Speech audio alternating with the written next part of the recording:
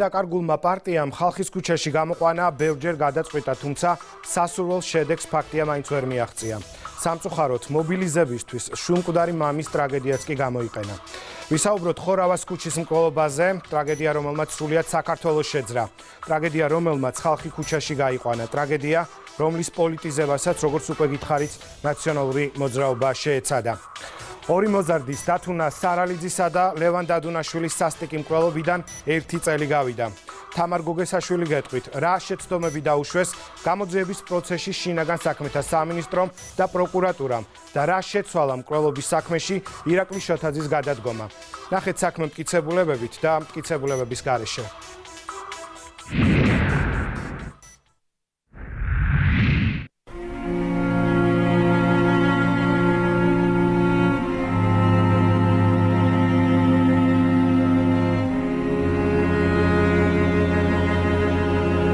ერთი წელი გავიდა იმ დაწყევლილი დღიდან მამი, როცა ბოლოჯერ ვილაპარაკეთ.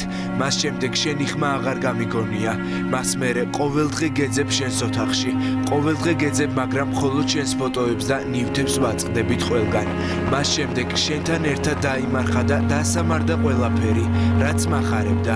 იმ დაწყევლილ დღეს ჩაქრა შენი სიცოცხლე და თან წაიღე ჩვენიც. ერთი წელია შვილის ხმა აღარ ესმის და ცდილობს საკუთარი ხმა გააგონოს მათ, ვინც ვერ უთხრა, ვინ მოკლა მისი არასრულწლოვანი შვილი, ვერ გასცა პასუხი, ვინ მიაყენა დავით სარალიძეს სასიკვდილო ჭრილობა და ვინ აგებს პასუხს მკვლელობისთვის, ითხოვს ყველას პასუხისმგებლობას, ვინც ვერ გასცა პასუხი, ან იცის და დამალა.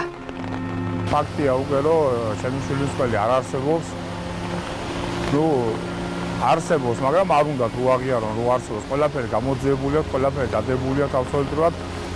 როგორც ჩანს, უნდა ვიღაცის კეთილინება, რომ ეს ხალხი იყოს პასუხისმგებაში მიცემული.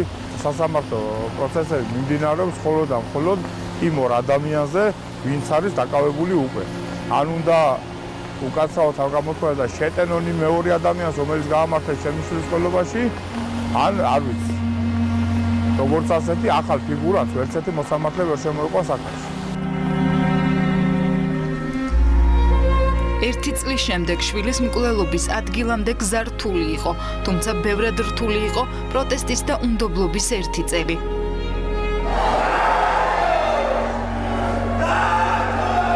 2017 წლის 1 დეკემბრის სისხლიან გარჩევას ორი მოზარდი ემსხვერპლა. 16 წლის ლევან დადუნაშვილი მიყენებული ჭრილობებით ადგილზე, მისი თანატოლი დავით სარალიძე კი მეორე დღეს საავადმყოფოში გარდაიცვალა. შინაგან საქმეთა სამინისტრომ მკვლელობაში ბრალდებული პირველი ექსპერიმენტული სკოლის ერთი მოსწავლე შემთხვევიდან რამდენიმე საათში ცხელკვალზე დააკავა. მეორის ვინაობა გამოძიებამ დაადგინა, თუმცა ის სამართალდამცავებს რამდენიმე დღე ემალებოდა. გამოძიებამ დანაშაულის დაფარვის, შეუტყობინებლობისა და მტკიცებულებების გადამალვისთვის 5 პირი მისცა სისხლის სამართლებრივ პასუხისგებაში. ბრალი გარჩევაში მონაწილე მკ-ს, მისი ოჯახის წევრებსა და ნათესავებს წაუყენეს. თავარი სირთულე, რის წინაშეც გამოძიება პირველივე დღეს დადგა, მოკლულებისა და ბრალდებულების თანატოლების დუმილი იყო. პირველ დღეებში 100 გამოკითხული არასრულწლოვნიდან გამოძიებასთან მხოლოდ 4-მა ითანამშრომლა. ერთი თვის შემდეგ სახელმწიფო ბრალდება საკუთარ პოზიციებსა და მტკიცებულებათა სანდოობაში დარწმუნებული სასამართლოს წინაშე წარსდგა. თუმცა ზუსტად 5 თვეში სასამართლომ თქვა, რომ გბ-ს მიერ დავით სარალიძის მკვლელობა ვერ დასტურდებოდა. გჯ-ს კი მკვლელობის ბრალდება, მკვლელობის მცდელობის მუხლით გადაუკვალიფიცირდა. გაამართლეს ორივე ამათი და გაამართლეს ორივე! მას შემდეგ, რაც გამოძიების ხარვეზები სასამართლოს განაჩენში აისახა, სარალიძის ოჯახის ეჭვები კონკრეტულ მოთხოვნებად იქცა. დამიდეკის გვერდი ქართული ხალხო, დღეს ჩემი შვილის ღირსება შეინახა. დღესვე პასუხისმგებაში იქნას შოთაძინა დაწყებული ყველა ის პირი, ვინც აქტიურად იყო ამ საქმის გაყალბებაში, ვის მონაწილეობდა. მთავარმა პროკურორმა ჯერ საქმის მტკიცებულებები გაასაჯაროვა, გამოძიების ხარვეზების აღმოფხვისა და უცხოელი ექსპერტების ჩართულობის პირობა დადო, მოგვიანებით კი გადადგა. შეიცვალა სარალიძის მოთხოვნებიც. ის ხელისუფლებას პოლიტიკურ პასუხისმგებლობას აკისრებდა. შვილმოკლული მამის მოთხოვნამ ეპოვათ და დაესაჯათ მკვლელი, საზოგადოების დიდი ნაწილი ქუჩაში გამოიყვანა. ქუჩაში გამოვიდა პოლიტიკური საზოგადოებაც, პოლიტიკური განცხადებებით. ითხოვდნენ პრემიერის გადადგომას და ცდილობდნენ საკუთარი პოლიტიკური გავლენებით ემართათ შვილმკვდარი მამის ხშირად გაუცნობიერებელი ემოციები.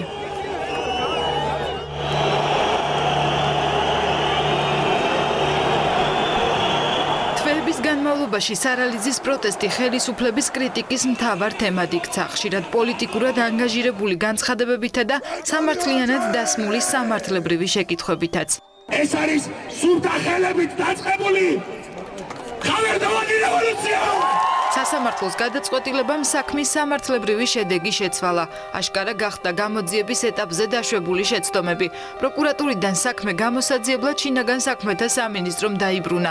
იმის დასადგენად სად დაუშვეს შეცდომა და ვინ ან რა მიქონია გავლენა სასამართლოს განაჩენზე. პირველივე დღეს გამოკითხვაზე დაიბარეს პროკურატურის ყოფილი მაღალჩინოსანი მირზა სუბელიანი. იმის მიუხედავად, რომ საქმის მასალებში პროკურატურას გაცილებით ადრე ჰქონდა ვიდეო ჩანაწერი, რომლის მიხედვითაც სუბელიანი კალანდიების სახლში მკვლელობიდან რამდენიმე საათში მივიდა, არასრულწლოვნებს შეხვდა და მისმა ნათესავებმა მტკიცებულებები გადამალეს, ის სახელმწიფო ბრალდებამ სასამართლოში არ დაკითხა. დავაკავეთ ორი პირი. 1973 წელს დაბადებული მერაბ მორჩაძე, 1979 წელს დაბადებული მირზა სუბელიანი. ხელახალი გამოძიების დასრულებამდე საქმის მასალები შეისწავლა პარლამენტის დროებითმა საგამოძიებო კომისიამ. საჯარო განხილვისას სამართლებრივ შეფასებებს პოლიტიკური განცხადებების ჭარბობდა. კომისიის უმრავლესობა პირობას დებდა, საქმეში არსებულ მთავარ კითხვებს პასუხს გასცემდა. თუმცა საბოლოოდ ევროპულმა საქართველომ აღიარა, რომ ფარდული ხორავას ქუჩაზე მოსახლეობამ დაანგრია. ცალსახად ვერ დაადასტურა მკვლელს მონაწილეობა უშუალოდ მკვლელობაში და მის მიმართ ბრალის წარდგენა მკვლელობის აღსრულებაში თანამონაწილეობის მუხლით მოითხოვა. მისი მონაწილეობა ჯგუფურ მკვლელობაში ამ ყველაფრის ერთობლიობით დასტურდება. ეს თავის დროზე შეეძლო პროკურატურას თვითონვე დაედგინა. ძალიან მარტივად შეიძლება ამის გაკეთება. ამისთვის მას უნდა გაეჩხრიკა მისი სახლი და ეს არ გააკეთა. ამისთვის მას უნდა ამოეღო მის ტანსაცმელი და ეს არ გააკეთა. უნდა ჩაეტარებინა კონკრეტული საგამოძიებო მოქმედებები და არც ერთი არ გააკეთეს. უნდა ამოეღო მისი ტელეფონი და შეემოწმებია მიმოწერა და ეს არ გააკეთეს და უნდა დაეკითხა მოწმეები, რომლიდანაც ეს ინფორმაცია უნდა მიეღო. ეს არ გააკეთა. უნდა ამოეღო კამერები, რომელთაც ფიქსირდებოდა მათ შორის გადაადგილება და მათ გაიყვანდა. ესეც არ გააკეთა. მკვლელს მიმართ ბრალის წარდგენის მოთხოვნა ერთ-ერთი ძირითადი საკითხი იყო, რაზეც კომისიის წევრები ვერ შეთანხმდნენ.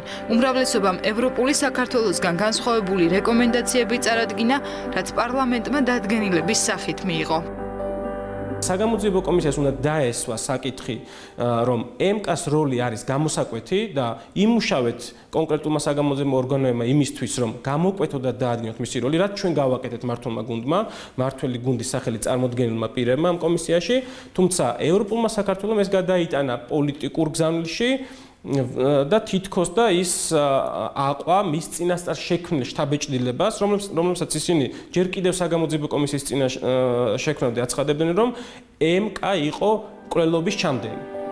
აშკარა პოლიტიკური ელფერის მიუხედავად საგამოძიებო კომისიის საჯარო სხდომებზეც გამოიკვეთა და სასამართლომაც დაადასტურა, რომ გამოძიებას ჰქონდა მნიშვნელოვანი ხარვეზები.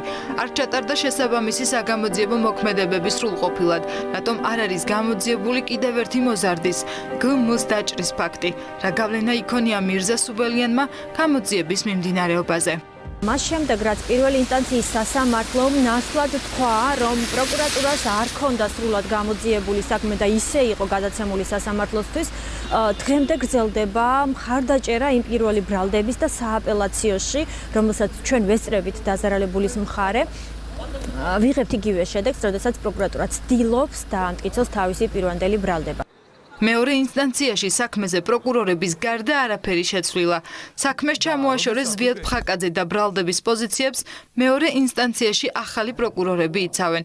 პროკურატურა დღესაც ამტკიცებს, რომ არასრულწლოვანი მსჯავრდებულებისთვის წარდგენილი ბრალი მტკიცებულებებით გამყარებულია და მხოლოდ პირველი ინსტანციის სასამართლოს განაჩენია დაუსაბუთებელი. გბ-ს შეეძლო განეხორციელებინა მსგავსი ტიპის ნებისმიერი დაზიანება, ანუ 12 დაზიანებაზეა, როგორც მოგეხსენებათ საუბარი. და ექსპერტიზა ამ კუთხით ზუსტად ამაზე აკეთებს მითითებას. დანებზე ჩატარებული იქნა მთელი რიგი ექსპერტიზები, მათ შორის ბიოლოგიური ექსპერტიზის ფარგლებში ხელსახოციდან, რომელშიც მოთავსებული იყო აღნიშნული დანა, ამოვიდა როგორც დავით სარალიძის, ასევე ლევან დადუნაშვილის და გბ-ს გენეტიკური პროფილი.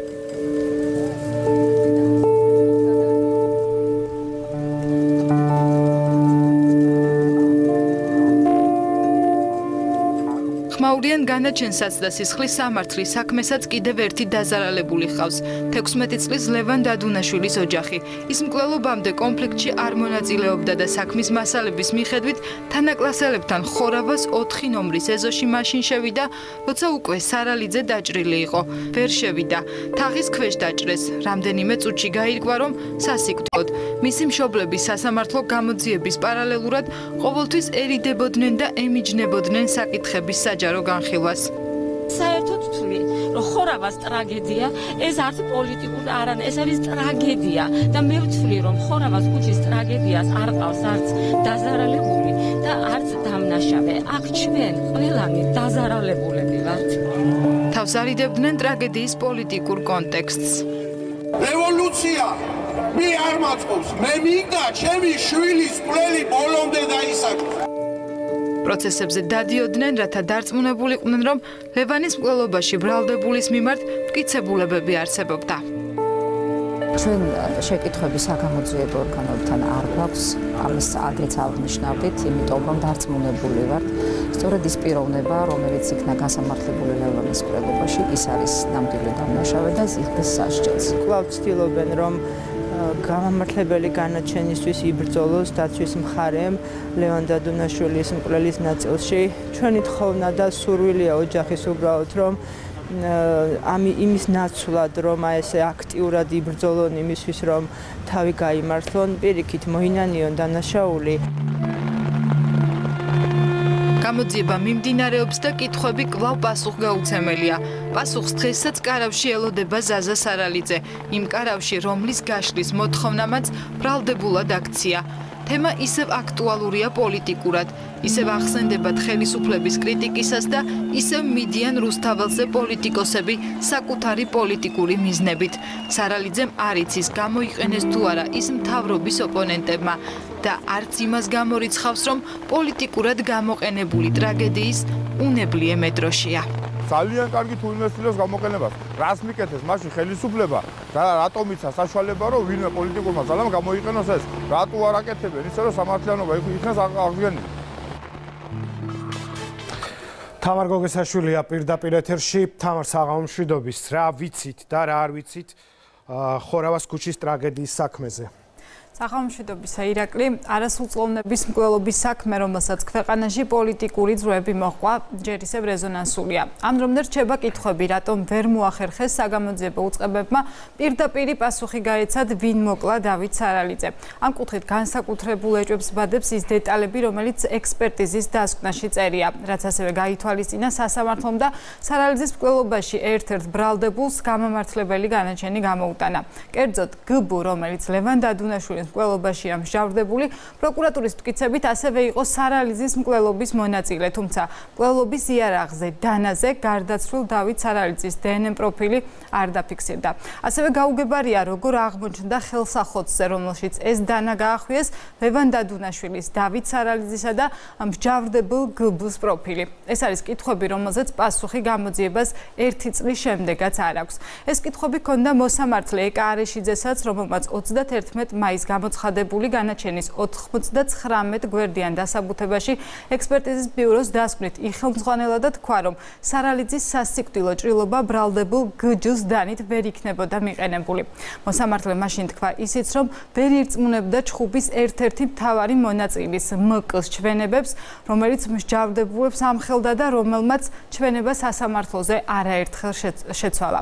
ამჟამადაც მთავარი კითხვები მკ-ს უკავშირდება, გამოძიებამ უნდა დაადგინოს, ქონდა თუ არა მას შემხებლობა უშუალოდ მკვლელობასთან. გამოძიება ისევ გრძელდება.